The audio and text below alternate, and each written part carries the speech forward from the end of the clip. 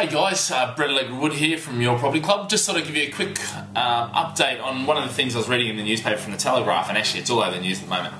The fact that the second person from the Bank of England is actually saying that we should raise interest rates, we should look at raising interest rates. So that's two people on the Bank of England Monetary Policy Committee. I actually agree with this. I don't think yet. I think it's a bit too early now. I'm thinking more May time, and we'll see what happens between now and then. But I think let's get over the government austerity measures. So I actually agree with what they're saying, that what I'm tending to find speaking to clients and speaking to people is that their belief is almost that interest rates are going to stay this low. They won't, okay? And they will have to head back up at some point. Certainly if we're to get back into a normal economy and a normal state of affairs, if you like.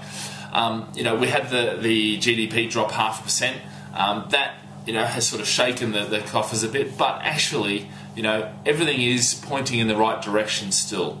We had the weather, you can blame it on that. We'll see what happens in the next 3 months. So I think let's get over this first 3 months. April, there's all those, the wedding, the Wirral wedding, there's Easter, all that sort of thing. So let's May look at raising interest rates.